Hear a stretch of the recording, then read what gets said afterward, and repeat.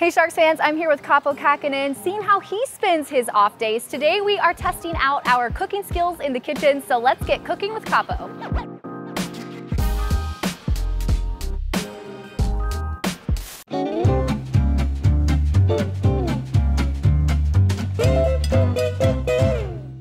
Do you have a grocery list? Do you make a list when you grocery shop? If I want to make something specific, like that's when I usually make a list. But sometimes I show up and then I just like whatever looks come good. up with whatever looks good. And what do we got on the list? That's a lot. That's a lot there.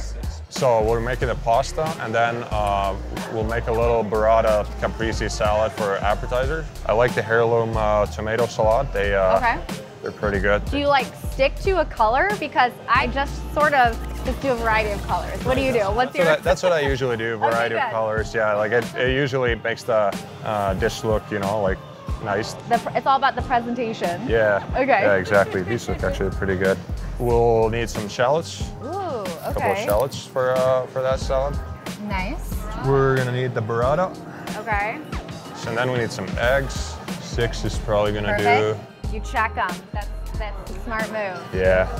Are we making pasta? Yep. Like do you normally do that? I do it pretty often. Yeah. That's something when COVID started, I just I just kind of wanted to learn to do something that I didn't know how to do before, and then I just bought one of these pasta rollers and learned how to make pasta. So nice. And now I do it all the time. Oh no, pecorino romano. That's what we need. Yeah. It's a sheep's milk cheese. Ooh, okay. And then the guanciale, what's different with that is bacon's pork belly, right? But the guanciale is like a pig's cheek, and it's cured. Okay. Again, I've never even heard of that. So this is education for me. That's the good stuff. Yeah, this looks really good. Perfect. Add it to the cart.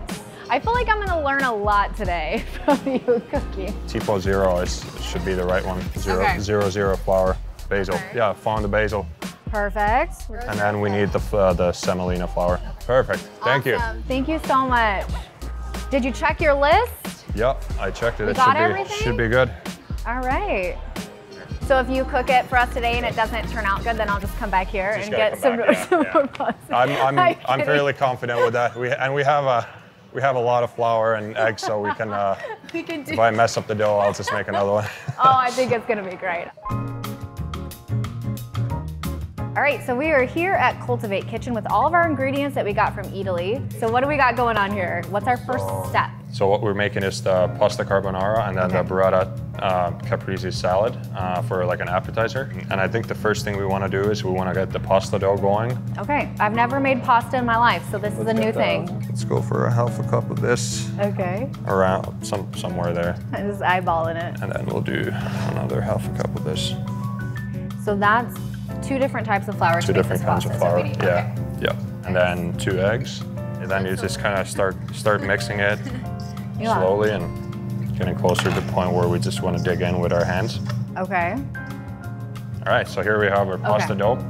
Good. It's looking pretty good. Like the consistency is, you press it, it's kind of bouncing back a little bit. We're gonna make the appetizer. Perfect.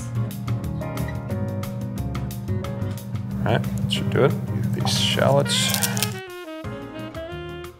All right, we're going in with some shallots. Okay. All right, we'll squeeze a lemon juice in there. Some sea salt. Okay. No measurements here. A little bit of olive oil.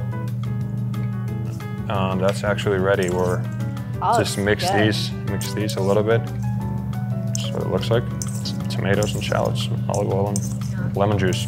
Pretty simple. So before we're having the burrata, I'll just prepare the cheese and the guanciale meat for the pasta. And that's the good stuff. Yeah, that's really good. It smells really good too. Yeah. Ooh, it does. So you want to cut the skin part off. And then, just create your pecorino cheese. Do you have a favorite kind of cheese? Everything, yeah. Same with any food. I don't think there's a cheese I don't like. Yeah, it's probably good. Should we just get like a spoon and just eat this like just this? Eat this, yeah. Here's our dinner. Dinner served. We did it. We made it, yeah. Let's just plate this this appetizer first. So let's just place these tomatoes in here, and then some of that dressing. Place the burrata kind of in the middle. That's what I like to do, at least. I like it. Just put some basil. Okay. That's some good presentation, I feel like. Doesn't look too bad. Touch of black pepper on top. Okay. I mean, look at that. That looks awesome. It's not too bad. No, yeah. High five. Crushed it. Okay, so talk to me about this, because there's like so many different, I don't even know where to even go. So we're gonna first roll it into like a sheet through this one. And then once you got your sheet, then you roll it through either one of these shapes, you know. What do you do? I usually always go with this one. Okay. There's many possibilities with this.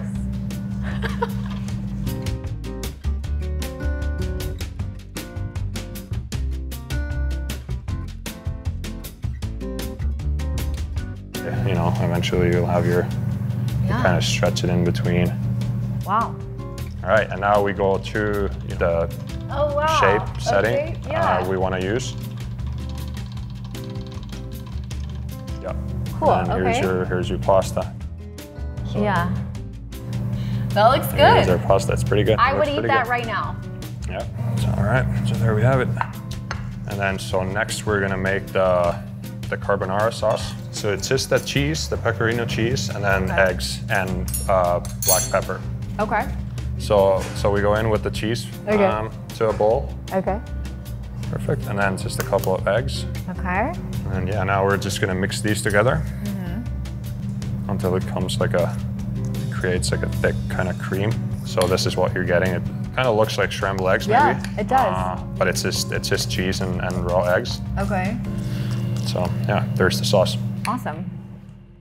So here we have our guanciale. We want to start with like a low heat. We don't want to go too crazy. Like getting some nice color. Yeah. That's a lot of good flavor for that that sauce. All right, that's going to be done. And then we're going to go in with our pasta. Okay. And so you just kind of eyeball this, or you time it, or what's your? I don't really time it, no, because it's fresh. Like it literally takes 2 minutes, so it's really quick. And this is probably ready now. Here we go. Oh my gosh, that looks so good. Now you want to make sure you don't have your burner on anymore, because the pasta is hot and the oil is hot that you have on the pan. The cheese. Okay, so this is the cheese and the eggs. Yep. To create the sauce. And black pepper. And then just a touch of that water. And then what you do is you just mix it. If you want to go crazy, you can just toss it a little bit. Do you practice this at home, your pan flip? Yeah, I always do this. Creates a little bit of a mess sometimes, maybe. I think I was pretty good. And yeah, there it is. Oh my gosh, that looks so good. There we go. Look at that. How much are we charging for this? It's all included in this show. So yeah, here's our appetizer, burrata appetizer. Cheers.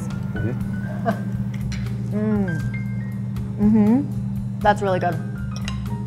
That's like the perfect mix of flavors.